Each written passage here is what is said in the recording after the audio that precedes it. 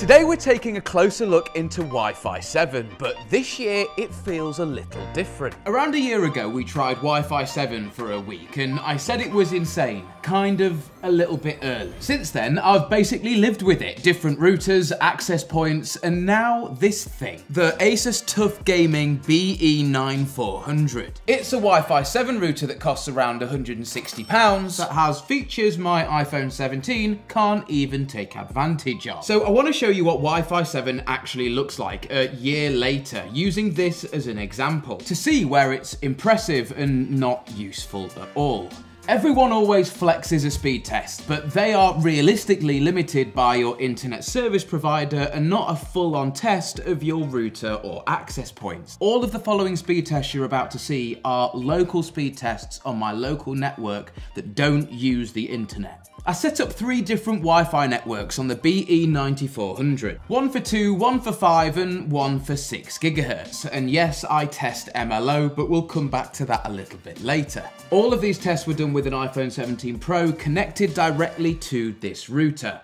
2.4 GHz has always been the use it only if you have to network. But on Wi-Fi 7, with this router, 1 year later, it really isn't terrible. On Wi-Fi 7 2.4 GHz, we were managing around 100 megabits down and 160 megabits a second up. This is on 2.4 GHz, absolutely mind-blowing. The 2.4 GHz situation has gone from a please no to a okay, this is actually kind of acceptable now. Now 5 GHz is where the workhorse gets a little bit silly. This is where the majority of your devices are gonna live. Think your smartphones as you roam around your house and your smart TVs. 5 GHz is the great middle ground for decent range and really acceptable speeds. On the BE9400 at Wi-Fi 7 5 GHz, we were seeing just under a gigabit, 900 megabits per second over Wi-Fi. And this is on a mid-range Wi-Fi router in the real world. But honestly, once you get close to gigabit over Wi-Fi, it stops being about the number and starts being more about how boring this feels, because it just works so well. But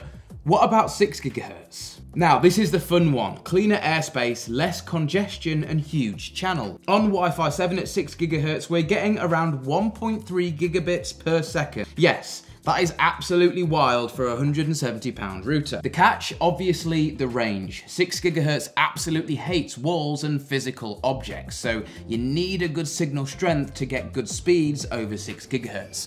But if you do, whew, it's fast. So we've got 2.4 GHz finally acting okay, 5 GHz has definitely reached maturity, and 6 GHz is just blazingly fast. But what if we were to merge all of this stuff together with some tech called MLO? For MLO to work, not only the router has to be compatible with it, but your client device too, meaning your smart TV or your smartphone. If it's not, MLO won't work. Now you have to enable MLO on the BE9400 in a separate menu, and when you do, it will combine your 2.4, 5, and 6 GHz networks into a single intelligent Wi-Fi network. This isn't the same as giving all 3 of your Wi-Fi bands the same SSID or network name. This is tech that makes all 3 of the bands work cohesively together. Using the MLO network on the iPhone 17, I was seeing about 1.4 to 1.5 gigabits per second. Now this isn't a massive increase over the standard 6 GHz speed, but peaking at 1.5 gig over Wi-Fi on an iPhone is absolutely crazy. Now I mention iPhone specifically here because we can't fully take advantage of this Asus router because iPhones and iDevices don't support the full 320 MHz channel width. They only support 160.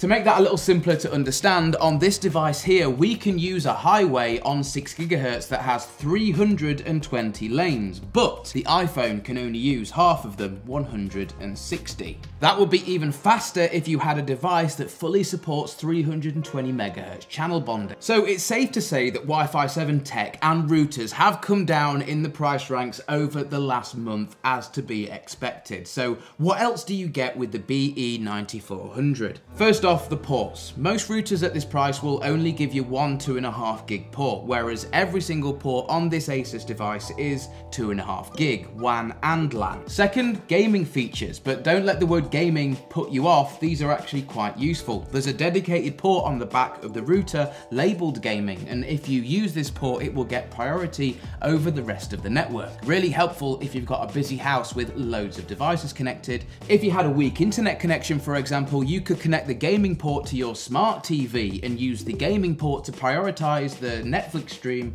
going to that smart TV. Not necessarily a gaming feature, but yes, you can use that gaming port. Plus, if you are a gamer, you can use the Open NAT feature to make things like port forwarding a little bit easier, so you can maintain that Open NAT status within your game. As well as all the other nice to haves that you get when you pick up an Asus router. Setup was completely seamless. I even tried it using the mobile app on my phone, and I was set up within about 30 seconds. It walked me through connecting WAN, setting up my Wi-Fi, and I was good to go. Setup on PC was just as easy, and here you get a nice list of options as to how you would like to set the router up. Want to have this thing as just an access point or a Wi-Fi repeater? Yeah, you can do that.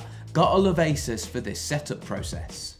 You can also go in and create separate networks for things like IoT, or have a separate network that you can pause that your kids are on, for example. And last but not least, you've got AI mesh. So if you have an old Asus router laying around, you could use that or this as an extendable mesh point to grow your Asus ecosystem and extend your wireless coverage. So who is this device actually for? And it's really easy to put a finger on that. Basically everybody. It has the latest and greatest Wi-Fi 7 technology over all three of the bands. You're future-proofed with your wires too, 2.5 gig on all of the ports on the back. If you need more ports, you can go ahead and get a 2.5 gig switch. You're still off to the races. The range is great, the speeds are great, and for 170 quid, this technology has now definitely matured, and we have reached peak router.